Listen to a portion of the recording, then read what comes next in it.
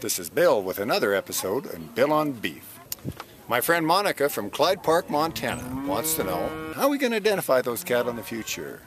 RFID tag. This is an RFID tag. It has a 15-digit number, unique. There's no two numbers alike. You put this in an ear tag in the cow's ear. This is a wand that reads it. You scan this with this wand, and it will tell you the number. It lights up in this handle, or it can go straight to your computer. You can put management data in there. You can put weights, anything you need that you want to test for. You want to do your weaning weights. You want to do your calving weights. You want to do your, today we were pregnancy testing. You can do the preg rates, all those types of things. Great management tool. This may be the future. 4, 3, 9.